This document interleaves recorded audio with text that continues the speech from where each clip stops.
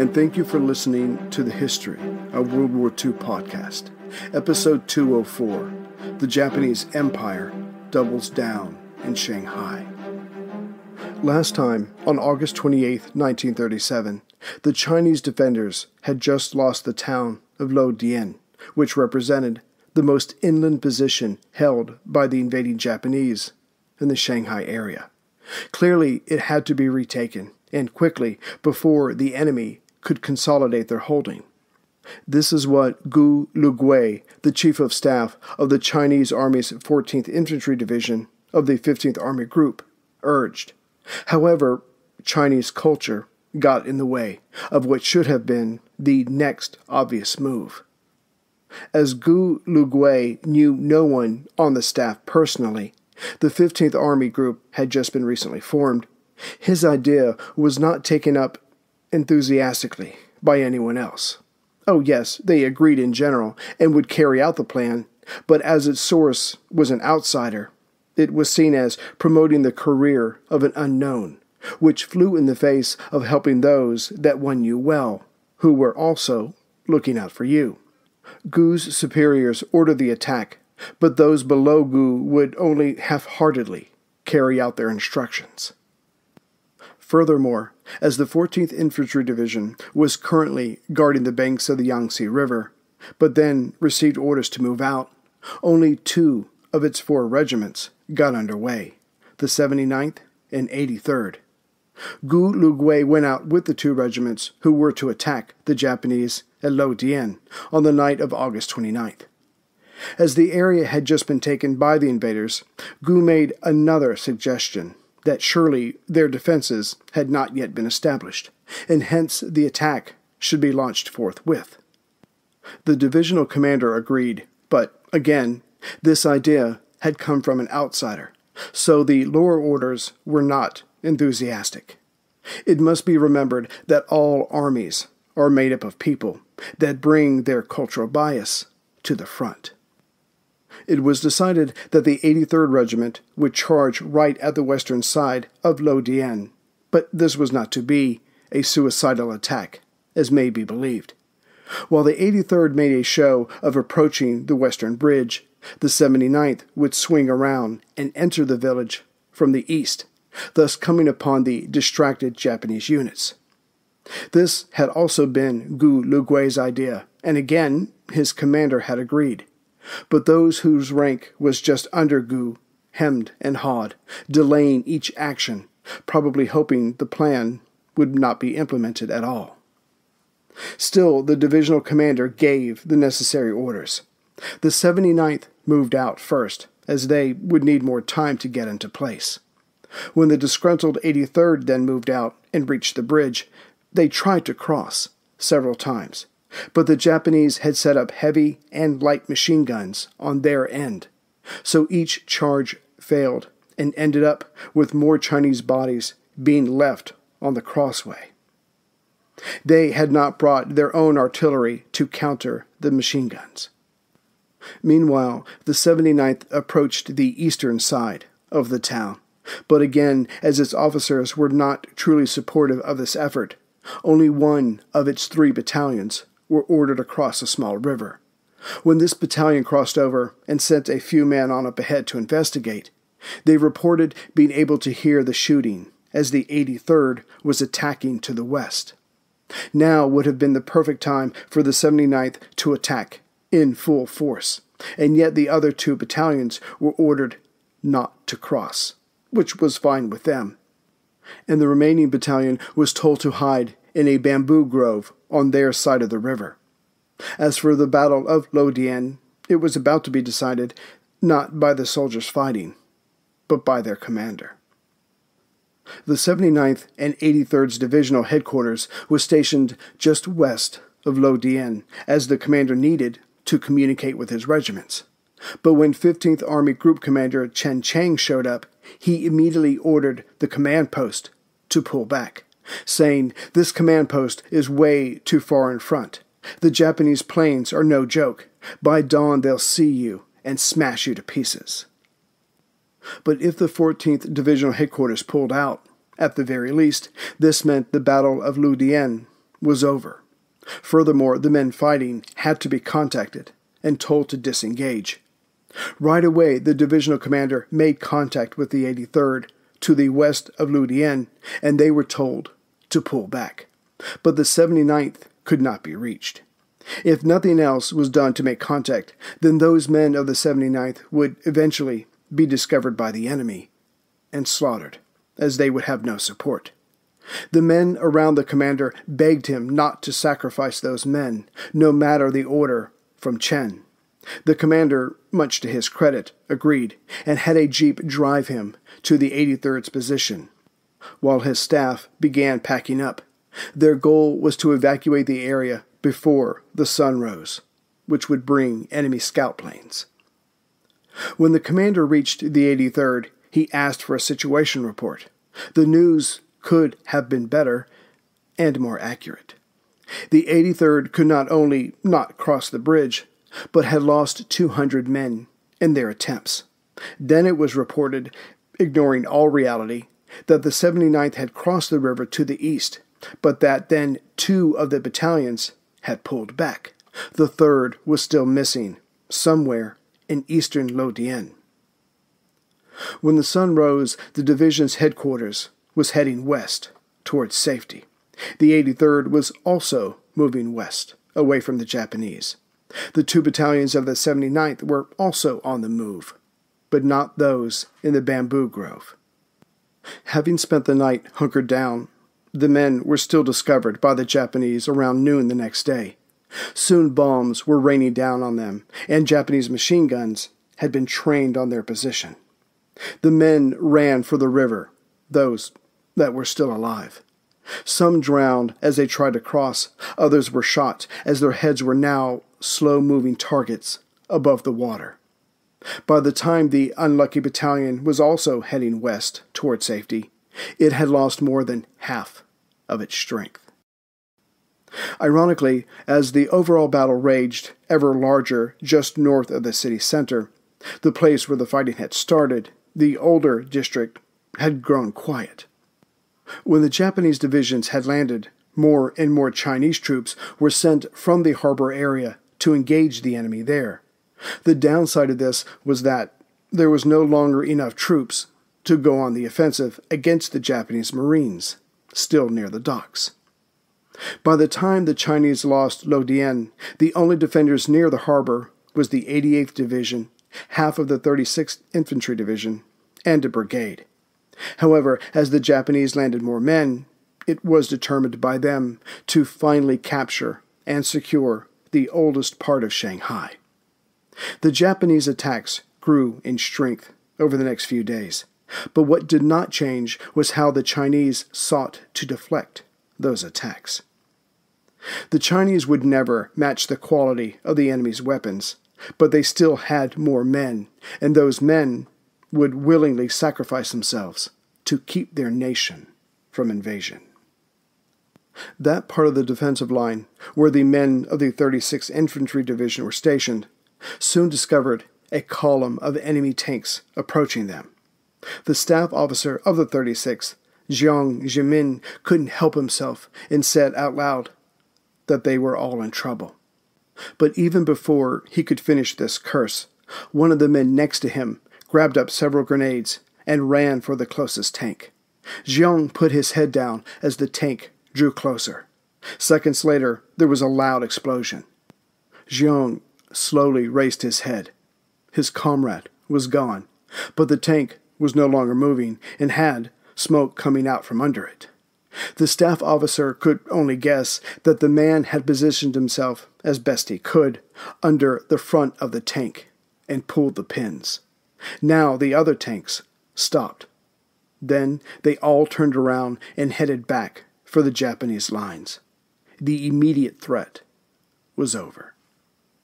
Here's a question for you. What would you do to save humanity? And how far would you go to stop someone who is getting in your way?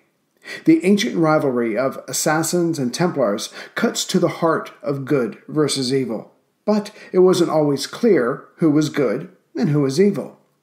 Plug in to explore the amazing world of medieval feuds, echoes of history, Assassins vs. Templars, is a special collaboration between History Hit and Ubisoft, the masterminds behind the Assassin's Creed games. Hosted by Dan Snow from History Hit and Matt Lewis from Gone Medieval, together they will take a close look at the real history of the secret societies, which inspired the Assassin's Brotherhood and the Templar Order in the Assassin's Creed games. Plus, they will bring on other premier historians as they discuss unearthing the myths of the Grail and who really was the inspiration for the main characters in the game. Echoes of History, Assassins vs. Templars podcast is available right now wherever you get your podcasts. Listen and subscribe to Echoes of History today to discover the hidden truths that have shaped our world and inspired the video game series. That's Echoes of History, wherever you get your podcasts. Listen today and subscribe for more. Even closer to the coast, just east of the Pudong River, just south of Old Shanghai, the men of the 8th Army Group had yet to see action. It wasn't a matter of cowardice, it's just that the invaders had not yet come to this particular part of the city.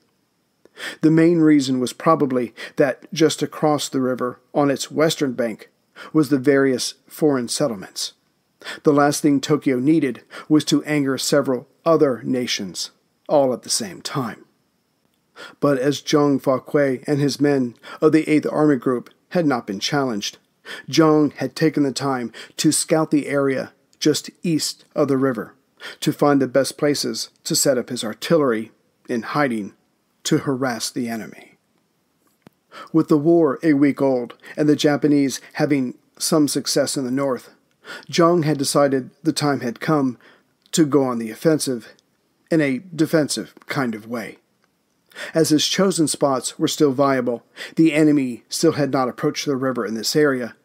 Zhang had his smaller mountain guns taken apart and carried by small groups of men to be reassembled once they were in position. As for his larger guns, to move them, even by horse, was impossible, as this area had no decent roads of any kind. By August 20th, Zhang Fauquet had his guns in place, but he knew that once he started firing, his locations would be discovered, and then their fire would be met with that of the enemy's warships and bombers. So Zhang had his artillery pick their targets and commence firing just as the sun was setting. They would fire off shells for 10 minutes and then quickly take apart the guns and move to a new location in the now dark. Just minutes after that, sure enough, their former locations would be turned into hell on earth from the Japanese firepower. Zhang had his guns focus on the enemy Marine headquarters and the Japanese consulate. No reason to give those civilians any peace. He would also attempt to confuse the enemy by having some of his infantry load up in boats and dash across the river, yelling "Charge!" purposefully loud enough for the enemy to hear. Meanwhile, his guns would go about their business, striking what targets they could, as the Japanese prepared for the approaching assault. But at the last moment, the boats would turn around and make for safety, the guns using the additional time gained by the confusion to their advantage. But what Zhang Fauquet wanted to destroy most of all was the venerable cruiser Izumo. Surely her luck had to run out sometime. However, the captain of that vessel borrowed from Fauquet and moved his ship each day, sometimes in response to where it was needed, at other times just to be prudent. Yet the Izumo's luck would hold, and Fauquet would never sink the hated enemy battleship. As for those foreigners within the settlements, they continued to watch the unfolding and ever-enlarging battle. They knew they were safe, relatively so. Still, errant shells would at times land amongst them, while they tried to get on with their daily lives. Hundreds would die in time as shells landed amongst them. When tragedy struck, members of the Red Swastika Society would come in and help those still alive. Founded in 1922, the Red Swastika not unlike the International Red Cross, established in 1863, ran poorhouses, soup kitchens, and hospitals. The swastika, meaning infinity in Chinese and other cultures, was a symbol of the manifestation of God, or its creation. After the wounded were helped and the dead taken away, the red swastika members would hose down and clear out the streets as best they could. The bombs that came down on the foreigners were probably mistakes. However, the bombs that came down on the Chinese civilians were not. Each time this happened, the Chinese diplomats would complain to their Japanese counterparts. But they, being told what to say by the military, explained away these events as accidents. Yet, by the third week of the Battle of Shanghai, targeting Chinese civilians had become routine. As stated previously, Soviet Russia signed a non-aggression pact with Chiang Kai-Shek's nationalist government, but it was officially announced on August 29th, as the battle over Shanghai raged. One must remember that before the non-aggression pact between Stalin and Hitler, these agreements were taken much more seriously. Not only would this treaty bring in Soviet military assistance, but it would also guarantee that Moscow would not conclude any kind of agreement with Japan while this current conflict continued. Chiang Kai-Shek had been aiming for this since late 1936, and now that it was a reality, he ignored the British diplomats when they told him that Stalin was only out for himself, that Stalin wanted a war between China and Japan, so offered aid, knowing that Chiang would deal more forcibly with the Japanese, which would give Stalin more freedom to focus on Hitler-dominated Europe. But this mattered not to Chiang. He knew war in some form was coming with the Japanese. Hence, he pursued the political and military alignment. Besides, the second part of his plan was to hold out. He knew he couldn't win outright until the U.S. or the USSR got involved.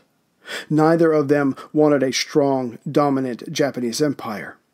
It would be argued later that Chiang purposefully chose Shanghai to defy the Japanese, as a war here would affect the economies of several Western powers, and hopefully bring them into the war sooner. Near the end of August, the Japanese found themselves not barreling forward as they had expected, through the less experienced, inadequately trained, and armed Chinese.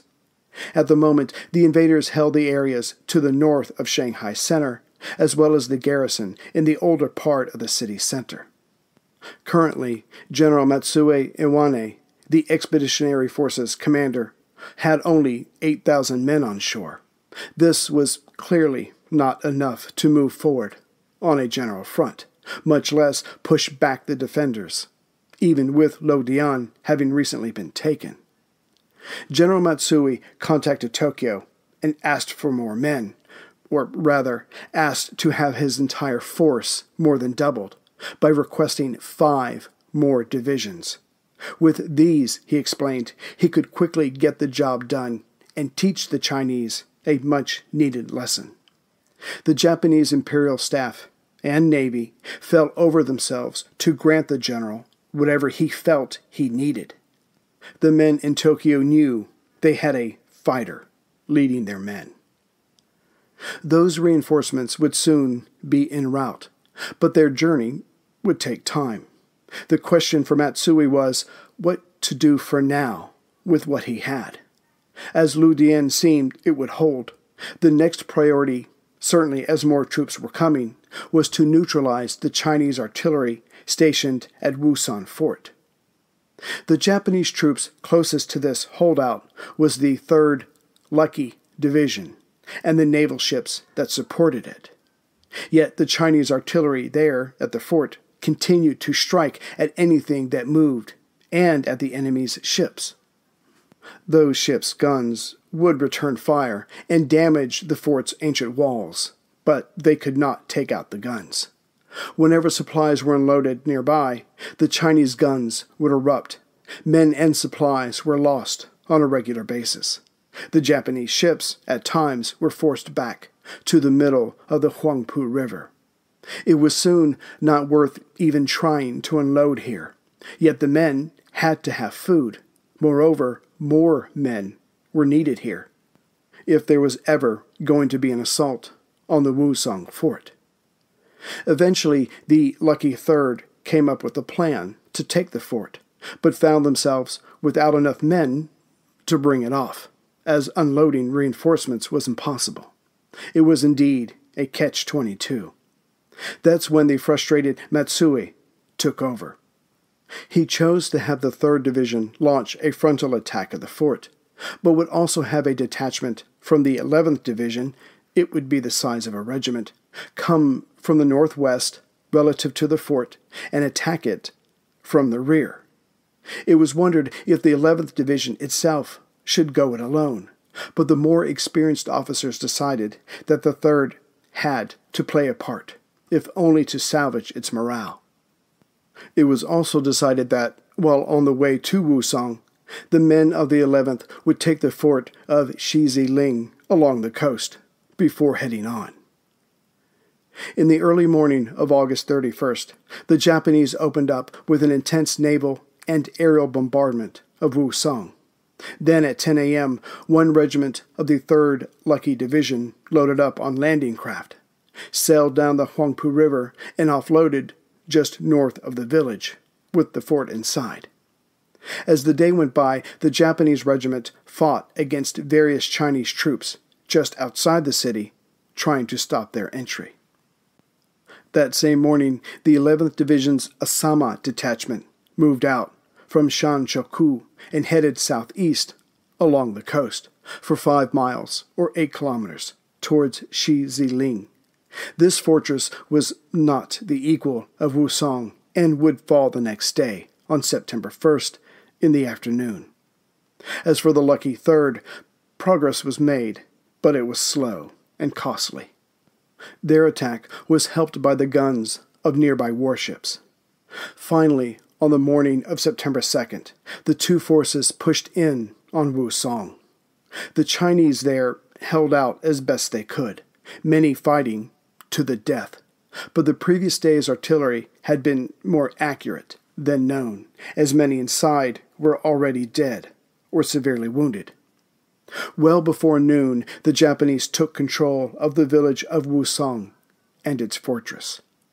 Now, the unloading of men and material in this area would speed up appreciatively.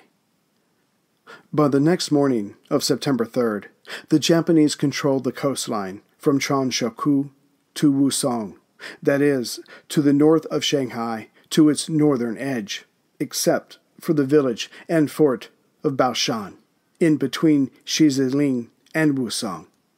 That had been bypassed by the 11th to ensure the timely attack on Wusong. Chiang Kai-Shek and his generals knew that the fight over Baoshan would be next. Thus, the nationalist leader told the 28-year-old Lieutenant Colonel Yao Xingping, commanding the 98th Infantry Division's battalion there, to hold out at all costs. Thus, the next stage was set for the next battle. The Japanese would attempt to secure this last holdout along their part of the coast, to then push west, while the defenders would attempt to deny the invaders what they sought and needed. Chiang Kai-Shek's most important assets, his men and their bravery, were about to be tested again.